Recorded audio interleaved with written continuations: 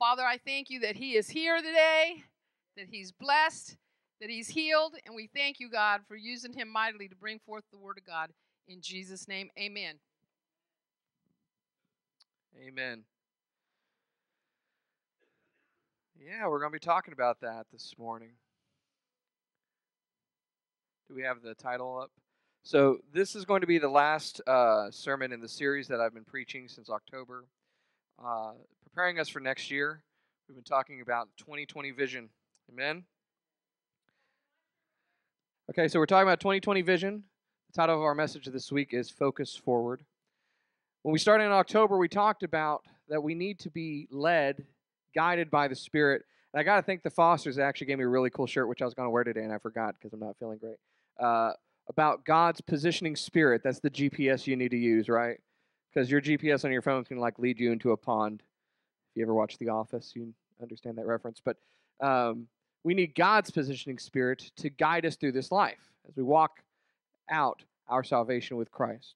And the last time I preached in November, we talked about the meaning of life, which has seemingly been this big mystery for all this time. But it's simple, and that is to fellowship with God. That is why God created us, is to fellowship with us. And so if we understand that we need to be led by him, and then we understand that we need to be fellowshipping with him, then that ties into what we're going to be talking about today, which is focus forward.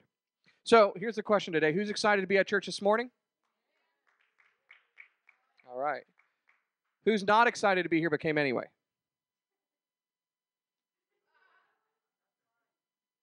Thank you for being. Can we just be real today? All right. Who didn't want to be here and didn't come? Oh wait, that doesn't work. When you're watching this later, that was you. There's a story, a joke. Some of y'all have probably heard this. A woman went to wake up her husband to get ready for church one morning, and said, "Come on, honey, it's time to get up. Got to get ready for church." Because I don't really want to go. She's like, "No, you got to go." He's like, "No, I don't want to go today. I just want to stay in bed. I want to lay around. I want to watch football. I don't want to go to church today. Just one Sunday, I don't want to go." She's like, "You have to go." "Why do I have to go?" "You have to go. You're the pastor." But that's real, okay? That's real. And I want to get real today because I want our faith to be practical, because if it's not practical, then it doesn't really matter too much in our lives. Practical means what happens in our lives on a regular basis. What can we apply? What can we relate to? What can we actually make real for us? And our faith has to be practical. And so what that means is that we have to be honest. We have to be honest about how we feel sometimes. I don't feel good. Yesterday, I didn't feel good all day long, but my wife was decorating for Christmas. So I made myself get up and help to the extent that I was able to, and in a very grumpy mood, go, "Okay, let's go get some lights on the house, praise God, Jesus' birthday, okay." I'm pretty sure it wasn't in December anyway, but lights, yay. I was not feeling good at all, but I made myself get up and do some things. You ever make yourself go to work when you don't feel like going to work? Why? Because you want to get paid, right? Because you want to get paid, and because you have responsibilities. There's times when I'm getting ready to go to work, and Kenny's like, "Just play hooky." I'm like, "I can't. I have stuff I have to do. I have responsibilities that I have to do."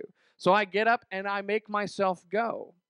There's an old saying that I developed when I was at TBI: "To whom much is given, much is required." So you get your butt up even when you're tired. That's reality. That's the nitty-gritty of our lives. But why are you here today if you didn't feel like coming to church? Or maybe a better question is, why aren't others here today? There's this strange separation that we tend to have when it comes to our secular lives and our ecclesiastical lives, our church lives, or our spiritual lives.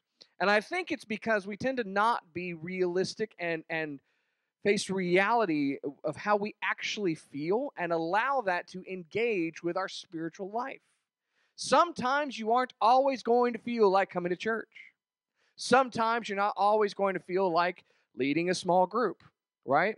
Teaching in saint school, leading worship, getting up here to preach, ushering without hitting someone upside the back of the head. Isn't that right, Brother C? Sometimes you don't feel like it. And so why do we do some things sometimes when we do feel like it and when we don't?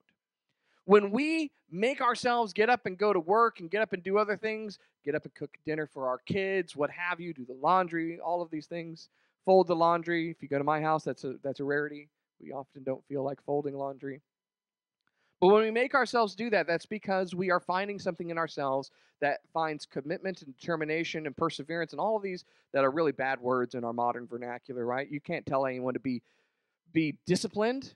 You can't tell anybody to pick themselves up by their bootstraps, John. You can't tell them to do things according to what's right and wrong. And no, they got to be led by their feelings, even if that feels like they identify as a female cat from Persia or something like that. Because that's how they feel, John. That's how they feel. And that's bogus. But we can fall into that trap within the church. We can say, I don't feel like it. And it often happens. That's why there's so many people not here on the weekend of Thanksgiving. Because after turkey and shopping and those priorities in their lives, church was not that high. So here on December 1st, as we welcome in the month in which we celebrate the greatest gift that God's ever given us, lots of people have slept in this morning because they didn't feel like coming. And I want to shake you out of that. That's why we're talking about vision. In Habakkuk 2:2, we should know this. We've been talking about vision. Habakkuk says, "Then the Lord answered me and said, write the vision and make it plain on tablets that he may run who reads it." Make it plain so that he may run who reads it. There's this thing about vision that I want us to understand. Vision is the thing that will make you do something you don't feel like doing. Leslie, I'm glad you shared this morning. I'm going to use you as an example. That's what happens when you go up here and you share on the microphone. You then get to be used as an example. But Leslie, you said you're working with someone now, a doctor, a health coach, right? And that you are daily looking at things, at metrics. Do you know that works? That works. Do you know why that works? Because it's front of mind. Because it's before you. Because it's plainly written so that you can run as you read it. When I started a weight loss journey, I realized that the more disciplined I was in tracking my progress, the more disciplined I was in everything else. I was disciplined in what I ate if I logged it. You know? Some people say, oh, you don't need to count calories. No, it was good for me because I was front of mind. What I was eating, what I was putting into my body was front of mind. And when I was not diligent in doing that and writing it down, well, then I tended to overeat. When I was working out and I was logging, turn on my Apple Watch and go hit the gym, and I was logging and keeping track of what exercises benefited me the most, then I could get on the scale and see the weight drop, and that was motivating. But all of these things were just little road signs, guideposts on the journey because I had a goal, a vision in front of me. If I'm honest, it was Chris Evans just playing Captain America because the guy is ripped, right? And I'm like, yeah, okay, well, if Chris Evans can do it, why not?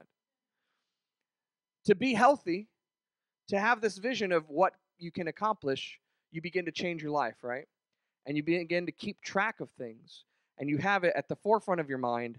And when you do that, it keeps you on the straight and narrow, we like to say, right? What does that mean, on the straight and narrow? It's from Scripture, right? Wide is one path, narrow is another. Easy is one way, difficult is the other. We say in our vernacular this common phrase to stay on the straight and narrow. And what that means is that it is a finite, specified path for us to follow that is difficult. The straight and narrow is a difficult path. And you know what? Guess what? It's actually not very straight. It kind of looks like this meandering thing through life because we're following God through all of the ups and downs. You ever see the meme on Facebook where it's like our expectation is this straight line, but the reality is all of these ups and downs as we go up the mountain? My weight loss looked like that, actually. It looks like it's starting here and it ends here, but if you look at the chart, it goes like this. Up here, that's Thanksgiving, Christmas. So we have to be focused on certain things. And we're going to deal with times where we simply don't want or don't feel like we can accomplish what God has set before us. Or more often, it's not even a feeling of not being able to accomplish what God has set before us or that we don't want to do it. The truth of the matter is we often just want to do something else. Like watch football, watch TV, go to the movies, engage in behavior we know is wrong and not edifying, what have you.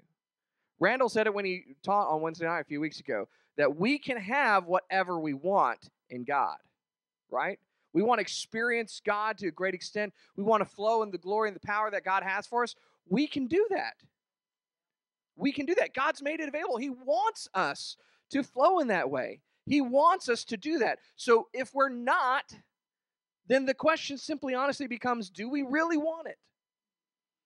And that's the difficult question, because that's where the rubber hits the road. I want to give you an example from the Apostle Paul's life. In 2 Corinthians chapter 11, we're going to start reading at verse 23. You can turn there if you like, or you can follow along on the screen. Paul's admonishing the church about these false prophets, and he says, "Are they ministers of Christ? I speak as a fool. I am more. In labors more abundant, in stripes above measure, in prisons more frequently, in deaths often.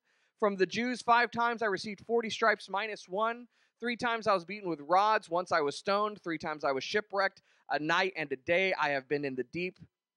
In journeys often, in perils of water, in perils of robbers, in perils of my own countrymen, in perils of the Gentiles, in perils in the city, in perils in the wilderness, in perils in the sea." This guy had a lot of perils. "In perils among false brethren, in weariness and toil." He left out in perils among the church, but I'm sure that happened too.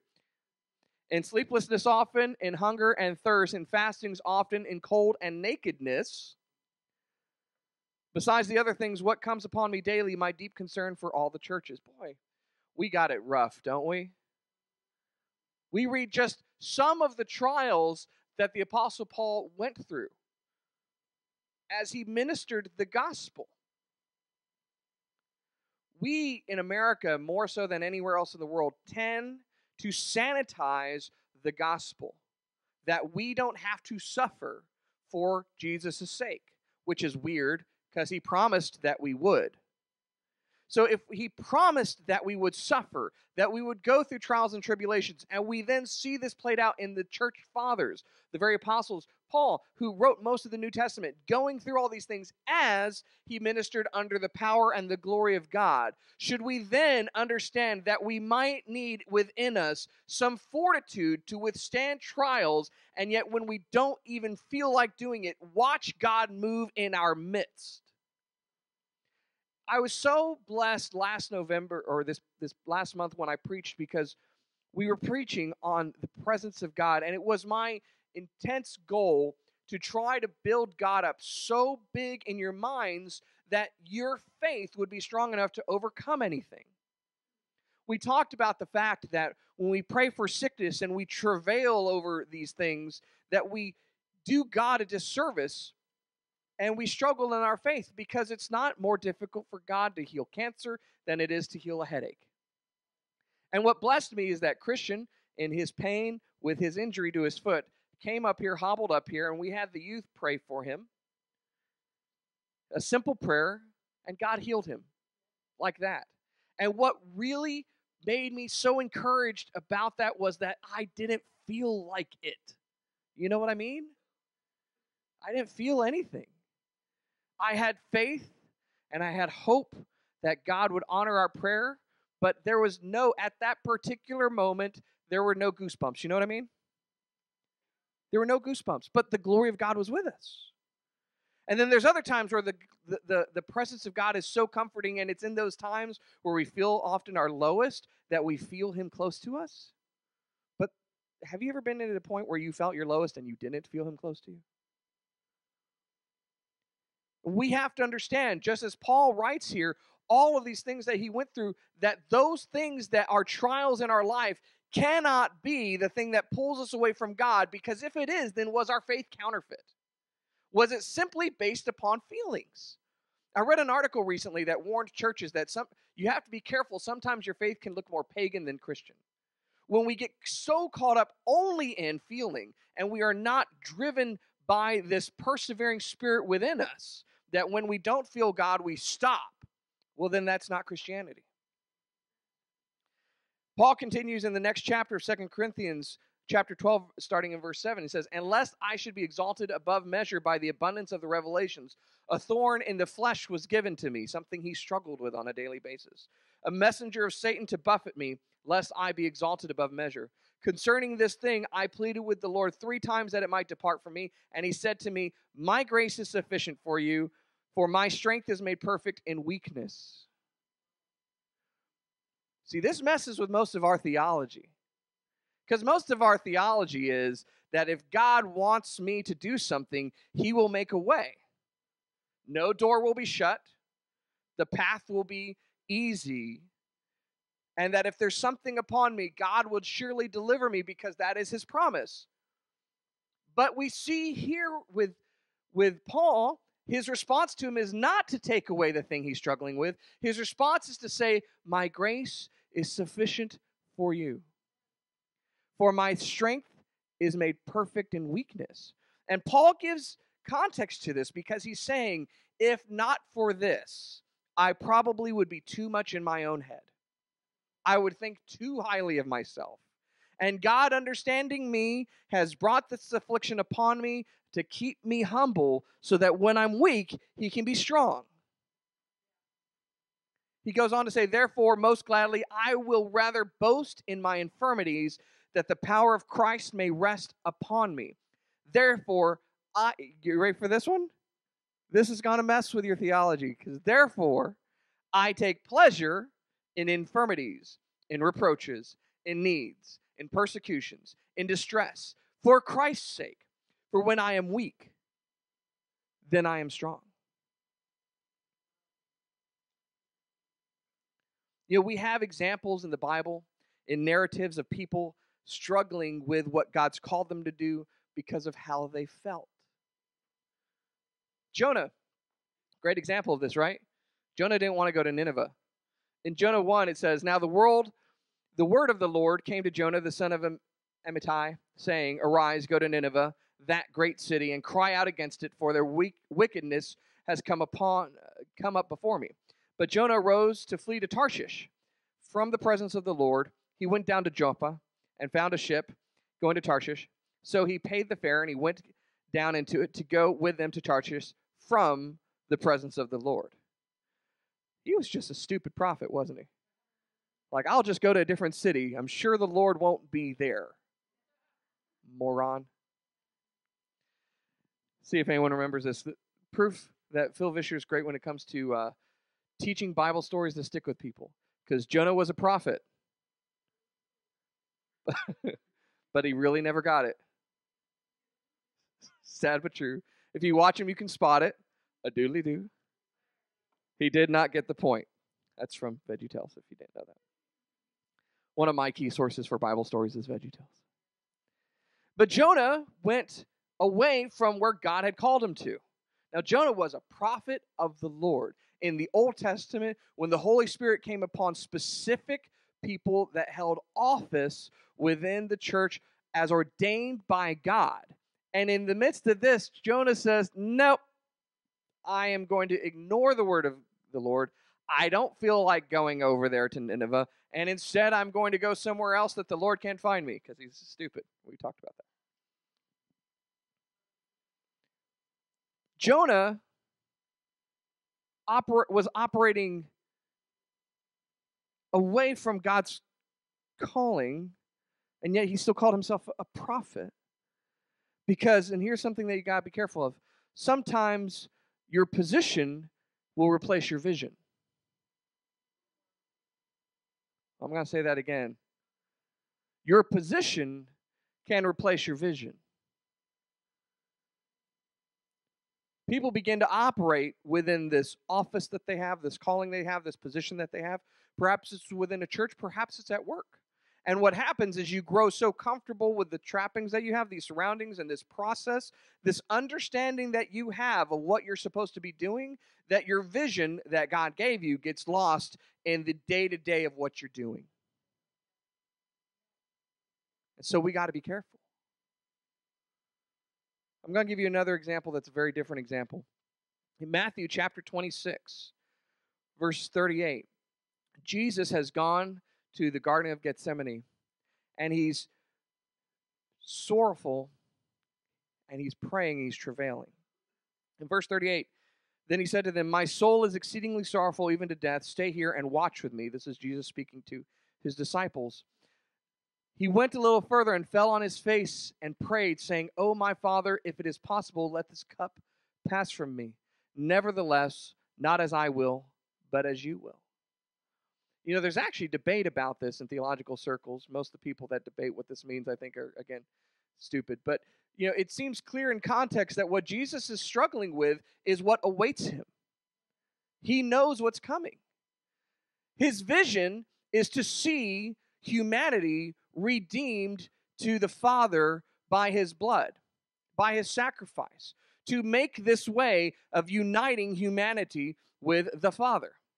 This is what we were talking about last time when I preached, that the meaning of life is for us to have fellowship, but sin had separated us, past tense, no longer, sin had separated us from the Father. And so Jesus came to bear our burdens upon him, our pain, our sickness, and ultimately our sin.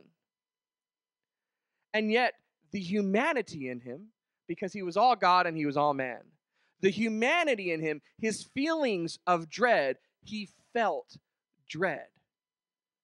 We need to remember the humanity of Christ, because that is one of the most significant aspects of the fact that he was God and he was also man. He was 100% God, but he was 100% man, which means he felt as we do. He had feelings, and his feelings did not control him.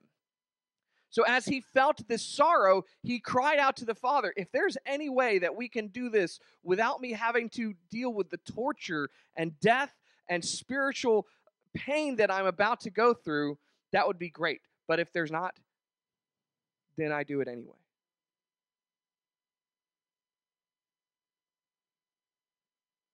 Then I do it anyway.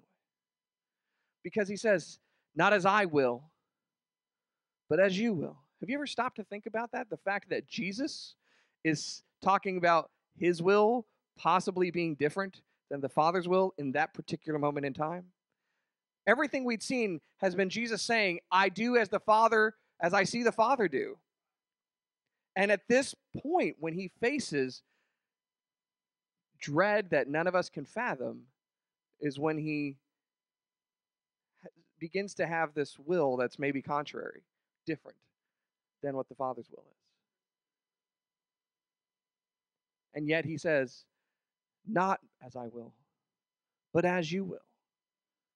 And that's what so many of us need to have in our lives. Not as I will, but as you will. And we can say that, but we so often give it lip service. Because a lot of times we expect God's will to be the same as our will, truth be told. Right? Not as I will, Lord, but as you will. Wink. And you know that my will's your will. But that's backward. It's supposed to be his will is our will. A lot of this comes down to what we often talk about as walking in the Spirit and not in the flesh. In Galatians 5, I didn't give this to Lucas, so sorry. In verse 16, Paul says, so I say, let the Holy Spirit guide your lives. That's that God's positioning satellite, right? Then you won't be doing what your sinful nature craves. The sinful nature wants to do evil, but is just the opposite of what the Spirit wants. And the Spirit gives us desires that are opposite of what the sinful nature desires. These two forces are constantly fighting each other so that you are not free to carry out your good intentions. But when you are directed by the Spirit, you are not under the obligation to the law of Moses. When you follow the desires of your sinful nature, the results are very clear. Sexual immorality, impurity, lustful pleasures, idolatry, sorcery, hostility, quarreling, jealousy, outbursts of anger, selfish ambition, dissension, division, envy, drunkenness, wild parties, and other sins like these. Basically, he just described a lot of people's Thanksgiving. Let me tell you again, as I have before, that anyone living that sort of life will not inherit the kingdom of God, but the Holy Spirit produces this kind of fruit in our lives: love, joy, peace, patience, kindness, goodness, faithfulness, gentleness, and self-control. There is no law against these things. Those who belong to Christ Jesus have nailed, here we go, the passions and desires of their sinful nature to the cross. Crucify them there. Since we are living by the Spirit, let us follow the Spirit's leading in every part of our lives. Amen? Isn't that good? Paul has defined for us what our lives should look like. Now, if we are then walking according to the Spirit and not according to the flesh, then that means that we are following the unction and guidance of the Spirit and the Word of God and not our feelings. Right? Say it with me. Feelings. We're not following our, air quotes, feelings. And this is important, and here's where we often get it wrong. We also feel the presence of God, right? We feel the presence of God in our lives. And this guidance, this feeling can guide us through so much of these difficult things that we encounter, these challenges that we face. But what happens when you face a challenge and you don't feel the presence of God? Or what if you are called to minister and you don't feel the presence of God? What if you are supposed to preach on the first Sunday of the month and you're almost throwing up the day before, so you certainly don't feel the presence of God? I didn't feel the presence of God yesterday. I felt something entirely different, let me assure you. Multiple times throughout the day. So what do you do? Do you then say, well, I stop because I don't feel the presence of God? When we're on a journey, this is important. It's an example, but it's an important metaphor for this. When you're on a journey and you know where you're supposed to go and you know how you're supposed to get there and you're on your way to getting there, but in the midst of the journey, you just feel tired and you don't want to go anymore, do you then stop and turn around and go the other way? No, you keep going, right? You know, I have to give it to Candy and to Jonathan right now. I pray for them because I totally identify with what they are feeling right now, because both Candy and Jonathan are getting close to graduation, and so they are dealing with what's called senioritis. And I went through senioritis, and senioritis kind of looks like this. When you're supposed to graduate in May and you're in a class you hate in March, you're just like, I don't care anymore. I don't care if I get an A on this paper. I don't care if I get a B. I don't care if I get a C. I don't care. I'm just turning it in, and I want to be so done with it all. That's what senioritis looks like, because your feelings are overwhelming you. But if you want to graduate, guess what? You suck it up. You suck it up and you get her done. You go on the path that you set before yourself and you complete the task ahead of you. And so we have to understand that we cannot be led by our feelings. We cannot be tossed to and fro with every wind of doctrine, the Bible says.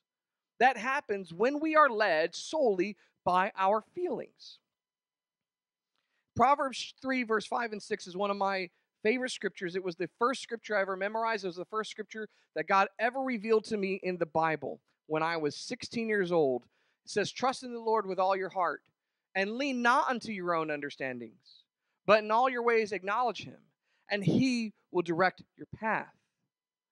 And the part that always jumped out to me was to not lean on your own understandings. Not lean on your own understandings. We don't trust in what we can figure out. We don't trust in the ideas that we come up with on our own. We don't trust in how we feel on a day-to-day basis. We trust in the Lord. We trust in the Lord. We don't trust in ourselves. We don't trust in ourselves. When Christian was healed, it wasn't because of any of the kids that were praying. It wasn't because Lucas, who had the microphone. It was because of God. And we can sit here all day long and try to figure out exactly how that worked, but it's God's sovereignty and his power that caused it to happen. And while we were being, it was obedient. That's why obedience is better than sacrifice. Sacrifice is all caught up in feeling, right? Woe is me, everything that I'm sacrificing. And God just wants us to obey instead.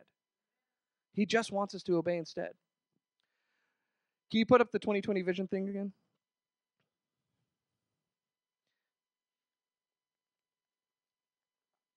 Because here's what I want you guys to understand as we go into this new year in 2020.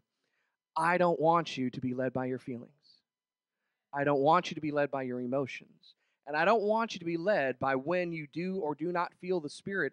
I want you to be led by what you heard from God and what you read in the Word. Amen? Because there will be moments. Randall's been sharing with us about these awesome stories where God's leading them by the Spirit and giving them these words of knowledge, and they're going to these places and they're finding these people and they're encountering them, right?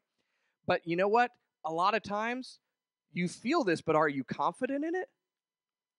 It's like, okay, I'm going to go out and they call it treasure hunt. We used to call it power evangelism. Or I'm going to pray. I'm going to get a word from God. And you get this word and you're like, okay. Well, do you feel like that's God? Well, I don't. Sure. There's not always confidence there. But I love in the story, Randall's like, well, I got this and someone else got this. And, well, that didn't really jive together. But then we went and then it did. There was the street and this Walgreens and the Starbucks and all these things that we all got separately. Isn't God good? But there was this question when you shared with me, Randall, it's like this lack of confidence, like, well, you're the one in charge and I got this and I'm not too sure. Well, let's go do it anyway. That's what we need to do. Let's go do it anyway. When God speaks to you that you need to have boldness and to minister to the lost, to share your faith with someone, and then you walk up behind someone at the store and then you don't feel very bold. I don't care how you feel. Amen? So let's look at this. These glasses bringing into focus this word. In business planning, they teach you about lenses. I love these ideals of bringing in these metaphors of how we actually see the world. Who wears glasses? I wear glasses. I'm wearing contacts right now, but I wear glasses.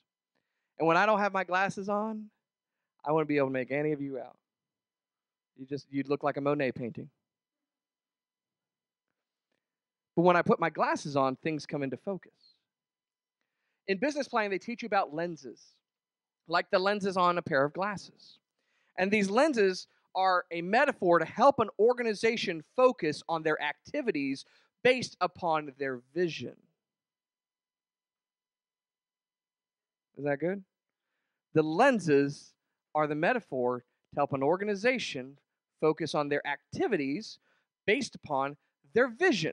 So it looks kind of like this. If a company's vision is to,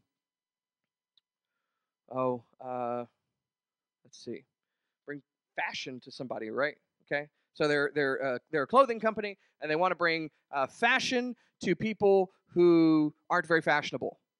Me, okay? So they want to bring fashion to me. Then when it comes to their advertising budget, they would not advertise to people that read fashion magazines, right? They would advertise in Field and Stream, right? Because they're trying to bring. I was told the other day that I'm as fashionable as an LL Bean catalog. Like I look like a walking LL Bean catalog or whatever. But do you get the idea?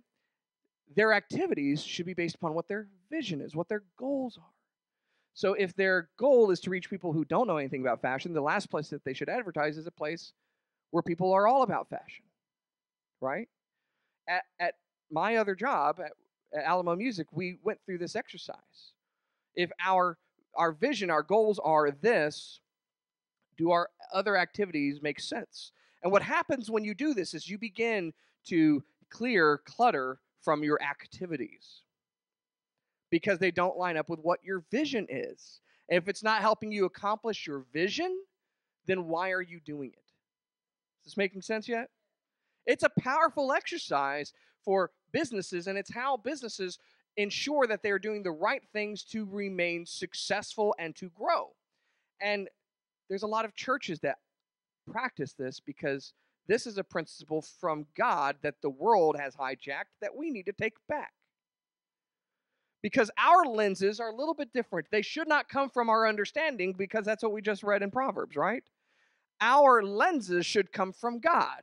And God gives us the lens to see through based upon the vision that he's given this house, based upon the vision that he's given you, to see what the activities are that you should and should not be doing. And when your vision is in focus before you, and you see it through the lens of God, then you're going to be able to persevere no matter how you feel. When your vision is before you, you will pursue it. Amen? When your vision is before you, you will pursue it. And so as I conclude today, we're moving into 2020 at the end of this month. Humanity marks time. God sees eternity.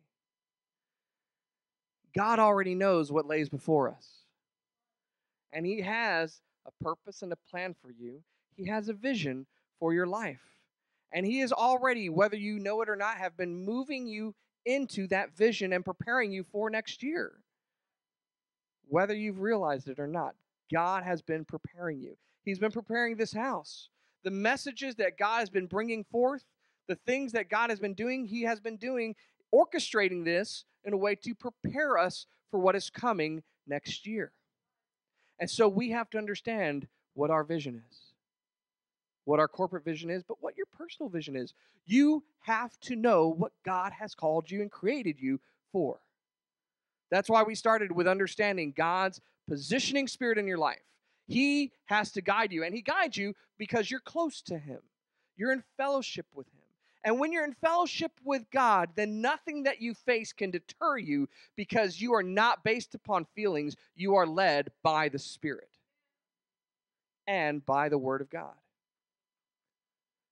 So as we move into 2020, let your vision come into focus. Allow those lenses to clear away the things that have taken over in your life as priority that should not be priority, so that you can focus on the priorities God has for you to see your vision accomplished. When our visions are accomplished, the vision of this house is accomplished. Because the vision of this house is to see God move in each of our lives, so that out there they experience the presence of God, the fullness of God. Are y'all ready? Are you ready for what God has for you for this next year? Because I'm ready. Sometimes I don't feel ready, but I'm ready. You know what I mean? Do you feel ready? Doesn't matter. Doesn't matter. Amen? Stand to your feet. Pastor, do you want to add anything? Anything to add? Okay. I want that to be like this mantra for you guys. Like, I don't feel like it. Doesn't matter. Just tell yourself that, okay? And anytime you could be talking to your kids or your spouse or something, or coworker, or even yourself, and you get up and you're like, I don't feel like it. It doesn't matter. You build yourself up, you preach to yourself, you minister to yourself. Amen? I don't feel like it. It doesn't matter. It doesn't matter. And if we can get a hold of this, we will see God motivate us through anything. Yvonne, anything. God can see you through it. And anyone in your life. God can see them through it. Doesn't matter what they feel. Amen? Amen. We're going to pray. Before we do, I'm going to invite anyone who still needs prayer to come up to the front so we can pray for you. Does anyone need prayer this morning? It's probably all the people that stayed home from church. No? All right.